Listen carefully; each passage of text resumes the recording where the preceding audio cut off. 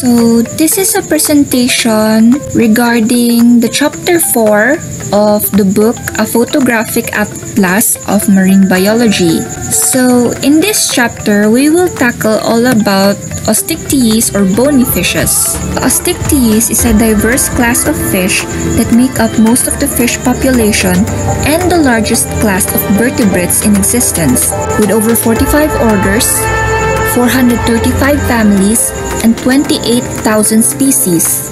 Although it is used to be called the class Osteichthyes in a taxon, it is now used to describe fishes that have skeletons made out of bony tissues. The term came from the combination of the words osti, meaning bones, and from the word ichthyes, meaning fish. This collection of fishes also has a bony upper column covering the opening of their gills and lungs or swim bladders to enable them to breathe underwater. Bony fishes inhabit almost every body of water. They are found in tropical, temperate, and polar seas, as well as virtually all freshwater environments. The bony fish make up to 58% of all the fishes living in the ocean environment and up to 42% in the freshwater. Mouth shape, size, and position are good indication of bony fish feeding habits. Most bony fish have mouth at the front end of the head. Some bottom-feeding species have mouth on the underside of the snout, angled toward the bottom. Others, surface-feeding species have mouth that angle upwards. In terms of feeding mechanism, most bony fishes are carnivorous, meaning they hunt other fishes or other animals to feed on. But there are also some herbivores, which are considered rare, suspension feeders, scavengers, which feed on scraps left by other predators, detritivores, meaning they feed on dead animals, and parasites, means they get their food by the means of parasitism. Most species of bony fishes are covered with and protected by a layer of plates called scales. There are 4 different kinds of bony fish scales: the cosmoid, ganoid, cycloid, and ctenoid. As I have mentioned before, the skeleton of bony fishes is made of bone and cartilage. The vertebral column, cranium, jaw, ribs, and intramuscular bones make up a bony fish's skeleton. The skeleton of a bony fish gives structure, provides protection, assists in leverage, and along with the spleen and the kidney is the site of red blood cell production. In terms of the nervous system and their sensory function, the nervous system of fishes is poorly developed compared to that of other vertebrates. But bony fish's brain is divided into 3 sections: the forebrain, the midbrain, and the hindbrain.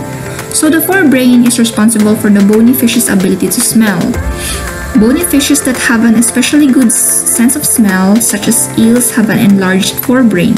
The midbrain processes the vision, learning, and motor responses. So the digestive system of a bony fish starts from the mouth, then the food goes down to the esophagus. The esophagus in a bony fish is short and expandable so that large objects can be swallowed. The esophagus walls are layered with muscle. Most species of bone fishes have a stomach. Usually the stomach is bent muscular tube in a U or a V shape. Gastric glands release substance that break down the food to prepare it for digestion. At the end of the stomach, many bony fishes have blind sacs called the phyloric ceca. The phyloric ceca are an adaptation for increasing the gut area, where they digest the food. The pancreas secretes enzymes into the intestine for digestion. Most food absorption takes place in the intestine. The length of the intestine in bony fishes varies greatly. Plant-eating bony fishes generally have long coiled intestines, while carnivorous bony fishes have shorter intestines. The digestive system terminates or ends at the anus. A bony fish's heart has 2 chambers, an atrium and a ventricle. The venous side of the heart is preceded by an enlarged chamber called the sinus venosus. The arterial side of the heart is followed by a thickened muscular cavity called the bulbus arteriosus. The sinus venosus receives oxygen-depleted blood from the body. A valve at the end of the sinus venosus opens into the atrium. The atrium has a thick muscular walls. The atrium receives oxygen-depleted blood and bumps it into the ventricle. The ventricle is the largest and most muscular chamber of the heart. When filled with blood, it constricts, forcing the blood through the bulbus arteriosus. Blood flows to the bulbus arteriosus into the ventral aorta. A valve or a series of valves in the bulbus arteriosus controls the blood flow into the ventral aorta. The ventral aorta, from there, blood flows to the gill filaments where it is oxygenated. Oxygenated blood flows from the gill filaments to the organs of the head and the body. A complex system of arteries, veins, and capillaries circulates blood throughout the body and returns the blood to the sinus venosus. Many species of bony fishes have a gas-filled bladder called a swim bladder. In modern bony fishes that possess a swim bladder, the organ serves principally in maintaining neutral buoyancy. In some fishes, the swim bladder has adapted to function as a sound amplifier. In terms of osmoregulation, both marine and freshwater fishes regulate the movement of water across their body surfaces. The tissue of marine fishes are less salty than the surrounding water, so water continually leaves the body of a marine fish through its skin and gills. To keep from becoming dehydrated, a marine fish drinks large amount of water and produces a small amount of concentrated urine. Many species of small bony fishes swim together in a coordinated fashion. This behavior is called schooling. Schooling is an adaptation for avoiding predators. An individual fish has a lesser chance of being eaten by a predator when in school than when alone. A school of small fish may give the impression of a large animal, thus discouraging predators. Schooling possesses a hydrodynamic advantage and increasing reproductive success.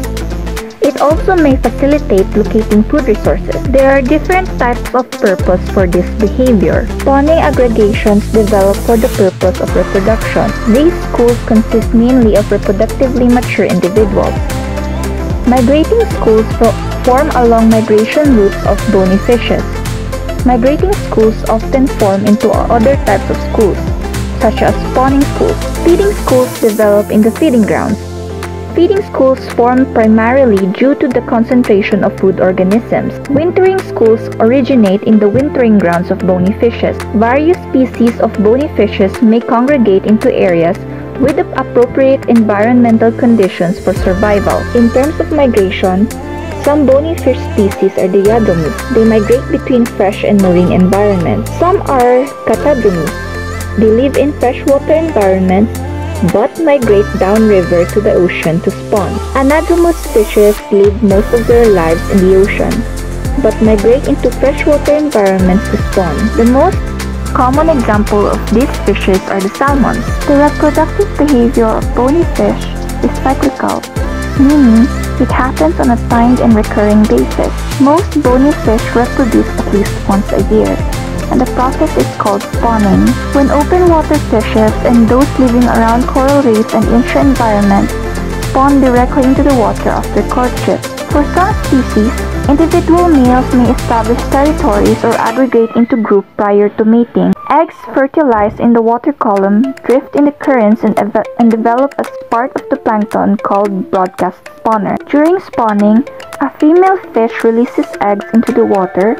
Then a male fish swims over, then releases the sperm. Spawning may be triggered by changes in the amount of sunlight received daily, temperatures, tides, and many other environmental factors. The trigger to spawn varies with each specific species. Osteichthyes is divided into two subclasses, the actinopterygii or the ray fin fish and the sarcopterygii or the lobe fin fishes. Sarcopterygians are characterized by their fleshy pectoral and pelvic fins that articulate with the pectoral and pelvic girdles via a single bone. The lungfishes or dipnoi are also a small relic of a once diverse assemblage with only 6 extant species in 3 genera. A lungfish's jaw is fused to a brain case. Their caudal, dorsal, and anal fin are connected, Their pectoral fins are long and tubular, and their breathing organ, a part of the respiratory system, is attached to their esophagus. There are also the coelacanths, now represented by the two species in the single genus, the Calumnae and the Menadonis. So the coelacanths, they have a cosmoid scale, two dorsal fins and fleshy paired fins with skeletal elements. Though they are thought to be extinct, meron na recently found na mga buhay pa underwater, sometimes grouped with lungfish in subclass Sarcopterygi. The ray fin fish or the actinopterygians have several physical characteristics worth mentioning. The following is a general description of the characters of the class Actinopterygi or ray fin fish. There is no one type of fish scale that all actinopterygians share. Ancestral actinopterygians generally had heavy and complex scales known as gamoid scales. Today, surviving ray fin fishes generally have more flexible scales with reduced weight known as leptoid scales. It is believed that the lighter scales, while providing less protection, allowed the fish to avoid predators and find food easier, thus increasing fitness. So the ray fin fishes can be divided up to three basic groups: the Telosteiae, Holocene, and Chondrosteiae. So the superorder Telosteiae among fishes, these are highly developed and possess various different classes or groups. Body is covered by dermal scales, generally ganoid, psychoid, and tenoid scales are found in these fishes. In some groups, scales are absent. Epidermis possess numerous mucous glands, caudal fin is hemicercal type, pelvic fins are situated towards anterior end of the body, mouth aperture is generally terminal, endoskeleton is completely bony in nature, swim bladder is present in most of the fishes, and the intestine do not have any spiral valve. In the Holocene, dorsal fin and pelvic fins are present very near of the caudal fin. Caudal fin is heterocercal type but seems to be homocercal. Spherical are absent, and these are freshwater in habit. So last is the Chondrosteiae. The Chondrosteiae have scales that are either present or modified in forms. Caudal fin is heterocercal in type, pelvic fins are posteriorly placed, spiracular opening are present, and the skeleton is composed of cartilage. In between vertebrae there are notochords. There are approximately 34,000 known species of fish throughout the world which live in either fresh or saltwater environments. They are cold-blooded animals, but there are exceptions. There are two main groups of fish, namely the Chondrichthyes and the Osteichthyes, based on the composition of the endoskeleton. The endoskeleton of the Chondrichthyes is made up of cartilage and they mainly live in marine habitats, while the endoskeleton of Osteichthyes is composed of bones, which are found in both marine and freshwater habitats. So the scales of the Chondrichthyes is made up or covered by very small denticles known as placoid scales, while on the Osteichthyes, if scales are present, there are various types of scales that covers them, which are the ganoids, leptoid scales, or the psychoid or the tenoids. The gills of the Chondrichthyes are not covered by an upper column, while the Osteichthyes are covered. The gills of the Osteichthyes are covered by the upper column. The Chondrichthyes do not have a swim bladder, while the Osteichthyes have a swim bladder for buoyancy. It is also known as an air bladder or a gas bladder. In terms of fertilization, Chondrichthyes in many cases have an internal fertilization, while the Osteichthyes can have external or internal fertilization. The Chondrichthyes tail lobes are unequal in size, while the Osteichthyes tail lobes are equal in size. So that's the difference between the two types of fish. And with this ends the discussion about Osteichthyes. Good day to everyone and thank you.